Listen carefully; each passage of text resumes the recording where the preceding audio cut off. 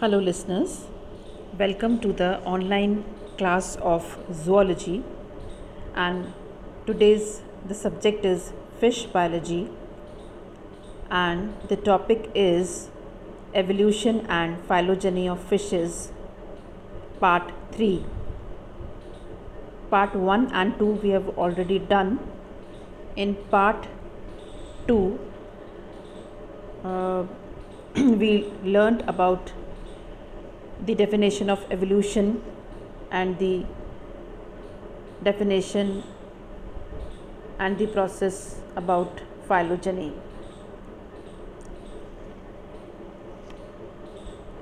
Now, before starting the next topic, I would like to tell you about the acanthodians, who were the earliest known placoderms. Okay, and they resemble superficially the sharks. और जो cartilaginous fishes हैं, ठीक है, वो they are regarded as descendants of प्लैकोडर्म्स ancestors. ठीक है, और प्लैकोडर्म ancestors कौन थे? अकैंथोडियंस, जो कि मैं पहले आपको बता चुकी हूँ. तो अपन अब कंटिन्यू करते हुए कार्टिलेजिनस फिशेस के बारे में, जो कि कब आए थे? दे appeared in the middle Devonian period, और अभी तक ये कंटिन्यू कर रहे हैं. और जो कार्टिलेजिनस फिशेस हैं वो आपको पता ही है कि उसके अंदर शार्क्स, रेज, काइमेरा, ये सारे उसके अंदर आते हैं. तो अपन कंटिन्यू करते हुए मैं आपको बताना चाहूँगी कि जो क्लैडोसिलेची है, that is one of the earliest known extinct shark. मतलब क्लैडोसिलेची को जो है एक्सटिंक्ट शार्क है वो, और उसको अपन एवोल्यूशन या फैलोजेनी ऑफ फिशेस को समझने के लिए अपन इसका जिक्र ज़रूर करते हैं या इसको मेंशन करते हैं अपन, और इसके बारे में पढ़ते हैं. और ये जो क्लैडोसिलेची है, it lived during the upper Devonian. और ये जो क्लैडोसिलेची है, ये एक तरह का एंसेस्ट्रल टाइप है, और इस एंसेस्ट्रल टाइप से जो कार्टिलेजिनस फिशेस हैं वो सेवरल लाइंस में इवॉल्व हुई. अब बात करते हैं अपन कि जो सबसे प्रिमिटिव जो फिश है वो है प्लूरोकेंथ शार्क्स. प्लूरो का मतलब होता है साइड या लेटरल, एंड अकेंथोस का मतलब होता है स्पाइन या कांटा. और ये जो प्लूरोकेंथ शार्क है, इसको जीनाकैंथस भी कहते हैं. और ये कब अपीयर हुई थी? दे अपीयर्ड ड्यूरिंग द कार्बोनिफेरस. और इसका जो एग्जाम्पल है प्लूरोकेंथ शार्क्स का, वो है जीनस प्लूरोकेंथस. जीनस प्लूरोकेंथस. ये प्लूरोकेंथस का डायग्राम है, जैसे कि आप देख रहे हैं कि किस तरह से इसकी स्पिंडल शेप्ड है, और काफ़ी कुछ रिजेम्बलेंस है शार्क से. You can see the long spine, जो कि काफ़ी क्लियरली विजिबल है. और गिल स्लिट्स आप देख रहे हैं, इसमें 5 पेयर्स ऑफ गिल स्लिट्स है. पैक्टोरल फिन्स हैं विद नैरो कंस्ट्रक्टेड बेस. और आप देख रहे हैं लॉन्ग डॉर्सल फिन है, फिर पेल्विक फिन्स हैं, और एनल फिन है, और साथ में डायफाई सर्कल टेल है. तो ये प्लूरोकेंथस, जो कि अब एक्सटिंक्ट हो चुकी है ना, और ये डेवोनियन पीरियड से लेकर के ट्रायजिक पीरियड तक थी. ठीक है. अच्छा, ये जो आप देख रहे हैं ये फॉसिलाइज्ड टूथ है. जो बी डायग्राम आप देख रहे हैं, ये फॉसिलाइज्ड टूथ है प्लूरोकेंथस का, जो कि पिछली बार जब मैंने आपको बताया था क्लेडोडोंट टाइप वाला. क्लेडोडोंट टाइप में क्या बताया था मेरे को, अगर आपको ध्यान हो तो मैं रिवाइज़ करवा देती हूँ आपको, कि उस केस में क्या था कि फ्लैटेंड बेस था, और उस बेस पर डिफरेंट साइज़ के कस्प लगे हुए थे, जिसमें कि जो सेंट्रल कस्प था वो सबसे बड़ा होता है, और साइड के जो दोनों साइड के जो कस्प हैं वो छोटे होते हैं. तो वो क्लेडोडोंट टाइप होता है. अब इसके अंदर क्या हुआ है प्लूरोकेंथस के अंदर, कि जो टूथ है वो मॉडिफाई हो गया है क्लेडोडेंट टाइप में. Okay. प्लूरोकेंथस possessed modified क्लेडोडोंट type teeth, और उसके अंदर जो सेंट्रल कस्प है वो स्मॉलेस्ट है, जबकि उसमें क्या था, क्लेडोसिलेची में क्या था, कि जो सेंट्रल कस्प था वो लंबा था, लेकिन इसके अंदर जो सेंट्रल कस्प है वो स्मॉलेस्ट है। अच्छा, अब जो हेड है इसमें that is having a large spine, जो डायग्राम में मैंने आपको बताया था।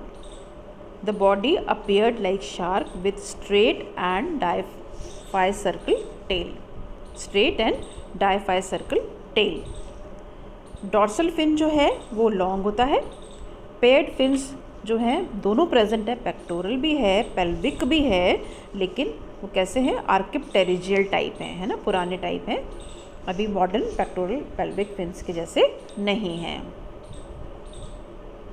During the Mesozoic era the advanced sharks appeared in which हाइपोडोंट that is humped teeth were present, possibly as an adaptation for crushing the sales of the mollusc. अब देखिए आप, जो हम्प्ड टीथ है या जो हाइपोडोंट टाइप टीथ हैं, इसमें क्या होता है कि जो शार्क है, देखो शार्क के आपने देखे होंगे, जैसे स्कॉलोडॉन को आप करते थे तो अगर वो चुभ जाता तो पूरा दिन आपको पेन करता था, तो इसमें भी क्या होता है, इस केस में भी उस तरह का टीथ तो है ही उसमें, जो कि जैसे शार्क के होते हैं। लेकिन इसमें एक और बात होती थी, मतलब दो तरह के इसमें जो फंक्शंस के लिए स्ट्रक्चर होता था। एक फंक्शन तो होता था शार्क लाइक टीथ, जिसमें कि वो जो है बाइट कर सकता है, लेकिन एक इसके फ्लैट, साथ में इसमें फ्लैटेंड प्लेट लाइक भी होता था। उससे क्या होता था कि जो भी बायशेल्फ होते थे, जो बायवेल्व जो शेल्स होते थे या जो मॉलस्कन शेल्स होते थे, उनको क्रश करने की उसमें पावर होती थी। ठीक है, तो इस तरह से हाइपोडोंट टीथ में दोनों प्रकार के फंक्शंस करने के लिए स्ट्रक्चर होता था। ठीक है, एक तो क्रश करने के लिए भी और बाइट करने के लिए भी। एक और बात क्या कि जो अपर जॉ जो था इस केस में, that was fused with the cranium. ठीक है, और उसके कारण क्या होता था कि और पावरफुल एक्शन हो जाता था क्रशिंग का, है ना, वो अच्छे से क्रश कर पाते थे मॉलस्क के उसको। और इसका जो एग्जाम्पल है इस फिश का वो है हाइबोडस फिश, हाइबोडस फिश जो कि एक्सटिंक्ट हो चुकी है। ओके, अब मीसोजोइक एरा में शार्क इवॉल्व हुए थे, और कैसे इवॉल्व हुए थे, उनकी दो एवोल्यूशनरी लाइंस जो हैं वो मानी जाती है आज तक, कि भाई उन दो लाइंस पे शार्क्स जो हैं या जो कार्टिलेजिनस फिशेस हैं वो इवॉल्व हुई थी। और इस तरह से जब दो लाइंस इवॉल्व हुई एंसेस्ट्रल फिशेस से, तो दो तरह की कार्टिलेजिनस फिशेस हमें आज देखने को मिलती हैं। जो पहली जो एवोल्यूशनरी लाइन है उसने क्या करा, शार्क को जन्म दिया। ठीक है, मॉडर्न शार्क्स जो हैं वो एक लाइन ऑफ एवोल्यूशन से आई। अब वो जो शार्क्स हैं उनको आप कैसे पहचानते हो, एक तो उनमें 5 लेटरल गिल स्लिट्स होती हैं, उनकी जो बॉडी होती है वो फ्यूसीफॉर्म होती है, पेयर्ड गिल्स होते हैं, पेक्टोरल एंड पेल्विक गिल्स होते हैं। ठीक है, टीथ पर्टिकुलरली फॉर बाइटिंग या उसके तरह होते हैं। दूसरा जो उनकी जो टेल होती है वो कैसी होती है, प्लूरोडोंट टाइप, जिसमें कि एक जो है उसका जो लोब होता है वो बड़ा होता है, एक लोब छोटा होता है। तीसरी बात क्या है कि क्या किस तरह से हुआ उनका हायोस्टाइलिक जॉ सस्पेंशन था उसमें। तो उस हायोस्टाइलिक जॉ सस्पेंशन में देखिए, आप डायग्राम देख रहे हैं, आप एक बार डायग्राम आप देख लीजिए अच्छी तरह से। नाउ हायोस्टाइलिक जॉ ऐसा होता है, इसमें क्या है कि जो जॉ जब क्रेनियम से जुड़ता है तो वो डायरेक्टली नहीं जुड़ता है। एक तरफ से तो वो अटैच रहता है लिगामेंट के द्वारा, और दूसरी तरफ से वो अटैच रहता है हायोमैंडिबुलर कार्टिलेज। हायोमैंडिबुलर कार्टिलेज जो है वो सेकंड आर्च में प्रेजेंट होता है। ठीक है, तो it is the hyoid arch which braces the jaw with ligament bye ligament attachment. ठीक है, तो एक तरफ से जो जॉ को क्रेनियम से लिगामेंट जोड़ रहा है, और दूसरी तरफ से वो किससे जुड़ रहा है, with the help of the हायोमैंडिबुलर cartilage, with the help of हायोमैंडिबुलर cartilage. अब डायग्राम में भी आप देख लीजिएगा, ऊपर जो ट्रायंगुलर बना हुआ है वो क्रेनियम बना हुआ है, नीचे जैसे जॉ बना हुआ है, है ना। और उसमें जॉ से आप लिगामेंट देख सकते हैं, बीच में वो जॉइनिंग ऑफ लिगामेंट है, और इधर साइड में आपको बहुत क्लियरली दिख रहा है कि क्या है, हायोमैंडिबुलर कार्टिलेज है। तो इस तरह से जो है जॉ सस्पेंशन हायोस्टाइलिक जो है वो मॉडर्न शार्क्स में पाया जाता है। मैं थोड़ा सा आपको और बता दूं कि जो जॉ है वो 3 प्रकार के होते हैं। एक हायोस्टाइलिक हो ही गया, एक एम्फीस्टाइलिक जॉ सस्पेंशन होता है जो कि आप आगे जाके पढ़ेंगे। उस केस में क्या होता है कि जो वो डायरेक्टली अटैच्ड तो नहीं होता है जॉ क्रेनियम से, लेकिन वो उसके साइड बाय साइड रखा रहता है एक तरह से, जिसको अपन कहते हैं ब्रेस्ड अलोंग द क्रेनियम। ठीक है। नाउ जो तीसरे प्रकार का होता है वो अपने में प्रेजेंट होता है, जिसको अपन कहते हैं ऑटोस्टाइलिक जॉ सस्पेंशन। उस केस में क्या होता है कि जो जॉ है हमारा वो डायरेक्टली क्रेनियम से जुड़ा हुआ होता है। तो इस तरह से हायोस्टाइलिक, एम्फीस्टाइलिक एंड ऑटोस्टाइलिक। आपको इसके अंदर बताना है कि शार्क्स के अंदर हायोस्टाइलिक जॉ सस्पेंशन होता है, जो कि आपको ये एक तरह से एक करेक्टरिस्टिक पॉइंट है एवोल्यूशन या फाइलोजेनी ऑफ फिशेस में बताने के लिए। Now another line of evolution in cartilaginous fishes is of skates and raise. ठीक है, स्केट्स एंड रेज, जैसे राजा है या टॉर्पेडो है, ये सारे जो स्केट्स एंड रेज हैं ये अनदर लाइन ऑफ एवोल्यूशन है कार्टिलेजिनस फिशेस में।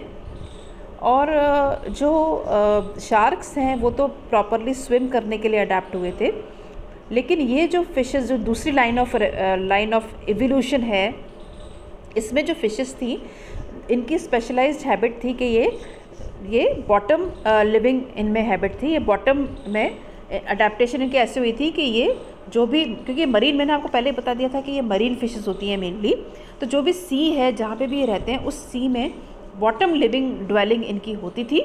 और पेक्टोरल फिन्स जो होते हैं इनके बिल्कुल डिफरेंट है। जैसे उसमें अपन ने देखा था कि पेक्टोरल फिन्स जो हैं वो पेयर्ड पेक्टोरल फिन्स हैं और किस तरह से लगे हुए, डायग्रामेटिकली आपने देख लिया था स्कॉलियोडॉन में जैसे होता है। लेकिन इस केस में पेक्टोरल फिन्स, जैसे आप टॉर्पेडो को याद करो, आप इलेक्ट्रिक रे फिश को, उसमें जो पेक्टोरल फिन्स हैं वो एनलार्ज्ड होते हैं और कैसे होते हैं, बॉडी से फ्यूज्ड होते हैं।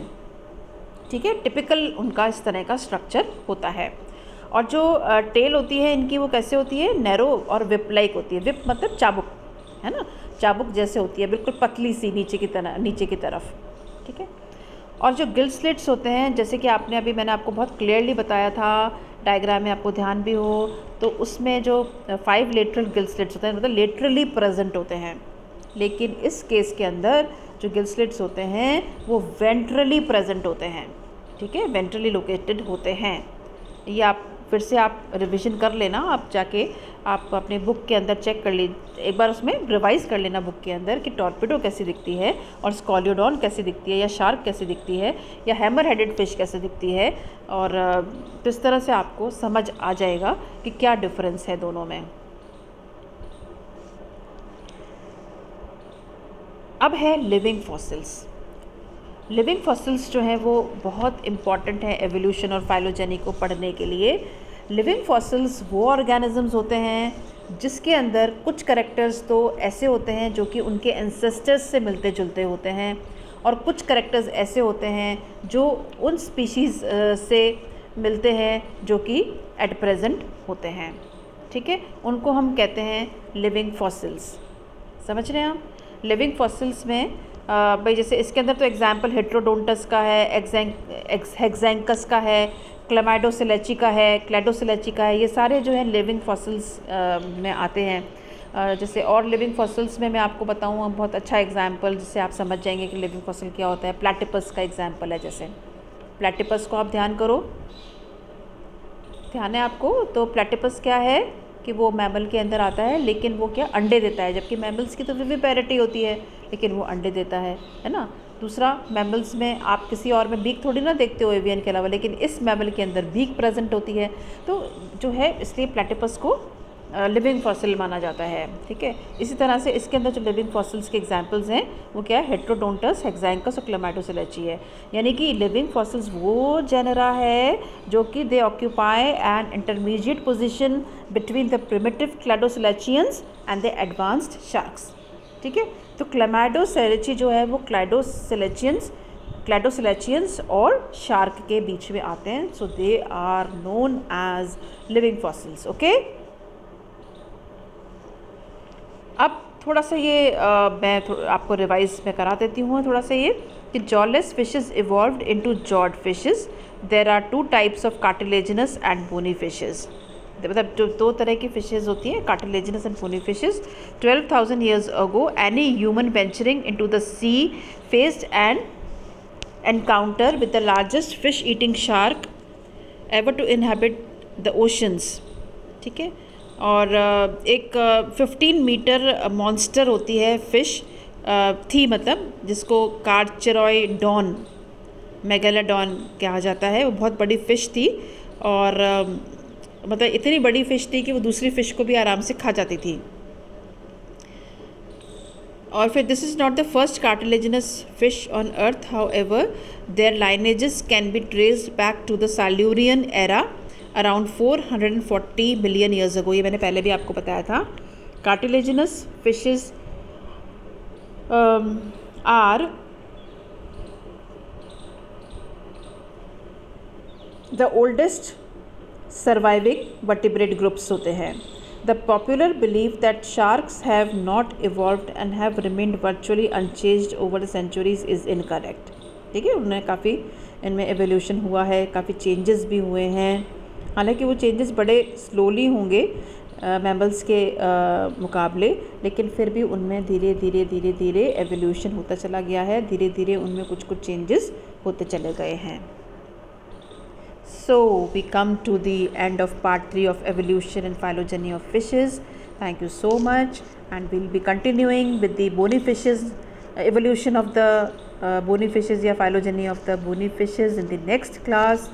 Till then, revise, and if there is any query you can ask me in the WhatsApp group. तब तक के लिए thank you so much.